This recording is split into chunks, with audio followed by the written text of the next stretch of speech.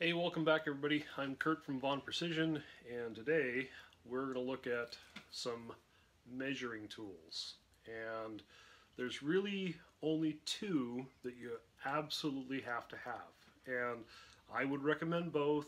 You could actually get it done with one, but these two are, I would prefer both. I really would. So let's take a look at this. So when it comes to measuring bullets and brass and things like that, um, there are two tools that are really important to have. Most of you, if you reload, you probably already have this. If you don't, stay tuned. So there are two types of tools that you really should have. One's a dial caliper and one is a ball micrometer, not a standard micrometer. There's a big difference. So let's take a look at this first. This tool here is made by RCBS, and this is a ball micrometer. Now, the ball micrometer is incredibly accurate for measuring the inside of a neck wall thickness. And the reason that you want to use a ball micrometer is because this ball here on the end contours to the inside curvature of the case, giving you a very accurate reading. Now the outside here is squared off, but that's okay because if the case is going like this, you're only measuring in one very small spot. So this is incredibly accurate, and I would highly recommend one of these.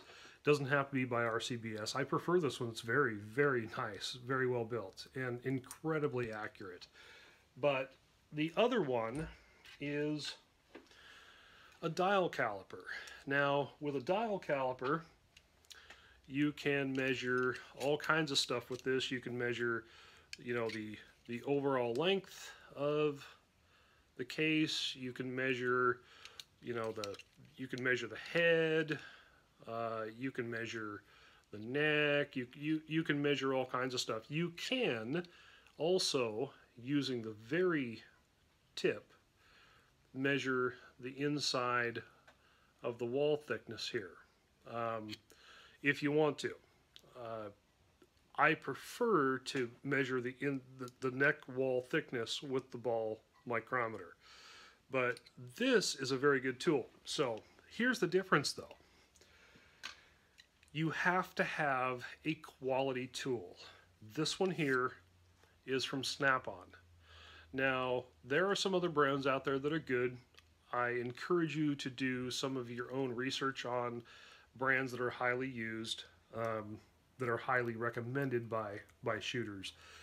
I do not, absolutely do not recommend you go to your nearest Harbor Freight and get yourself one of these and go home and measure your stuff up. I could almost guarantee you you're going to be that far off. It's they're not good. They're really not good. So these are, I don't know, the Snap-ons are 120, 150, something like that. They're pricey, I get it, but you buy it once. You don't have to buy it again. The other one I have is a Central. Let's take a look at this here real quick. Let me grab it. So Central tool is, they're a great tool also. Now, and I've used this for, gosh, I've had this thing for probably 25 years, and it's a great tool. The problem is I dropped it and I broke the glass.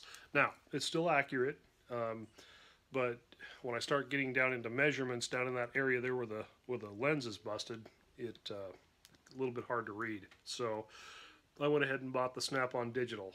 But the Central is it's a very good tool, very accurate, and there's other brands out there too that are real nice. So you can also, with the dial caliper, not only measure the thickness here, but the outside here. And so if you wanted to check and see, what your case was On the inside diameter, well, you can measure that, or you can measure the outside of it too. And so very handy, very, very, very handy. I like these a lot. But I do highly recommend that you own both. Now, I don't care which brand you buy as long as you don't buy a cheap brand, right? But get yourself a good quality brand. And these are like the RCBS. They even have a little ratchet design in this little thumb knob here. Hear that? So you can't over tighten it. Last thing you want to do with this thing is actually tighten it down using this piece. You can run it down, but you want to finish it with that light touch there, because it won't allow you to over tighten it and put too much pressure on this little stand here and actually tweak it so you're getting bad readings. So very nice. I probably can't see it very well, but real nice markings on there. Real smooth operation. Personally, if I had to buy one tomorrow, if I didn't own this, if I had to buy one tomorrow, I would just go get the RCBS. It's very hard actually to find a ball caliper. So anyways, these are an absolutely invaluable tool. You have to, if you're going to do any sort of precision reloading, you've got to have at least one of these. If you don't have the money, and I get it because for a long time I didn't have the money, at minimum you have to have a dial caliper. You can get by with one of these and be very, very accurate. If you can afford it, get them both. Get RCBS or another high quality brand that you can measure the wall thickness with. So anyways, I hope that helps sort of move us along in this series of reloading, and stay tuned because we have a huge amount. Did I just say huge? Anyways, we have a lot more coming. Lots and lots of stuff. We've got a huge amount of project. Oh, I said it again. Anyways, we have a lot of products coming from different manufacturers, and we're going to test their products. Some of the stuff I bought on my own.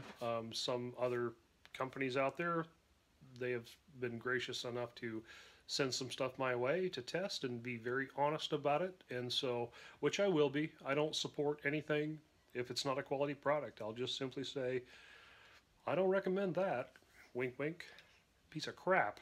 So, but hopefully, here very shortly, weather permitting, we're actually going to get out and get this thing to the test. I've actually already got some footage on this, so that's a bonus. The magneto speed, these things are slick. I really like these things. The nicest thing about these, they mount to your barrel. You don't have to have a chronograph set out there 10, 12 feet away so that, you know, waiting for somebody to call the range code so you can run out and get your stuff and bring it back. You can just do it right there on the bench, or, you know, if you're laying prone, which is recommended if you're doing long range, lay prone. But so lots of cool stuff coming up. Stick with us, and I hope you enjoyed this. Hope, you know, leave some comments, subscribe, like it, and, you know, hopefully we can I can answer your questions and get you going. It's a fun thing to do. It's a real fun thing to do. So anyways, appreciate it, everybody, and until next time.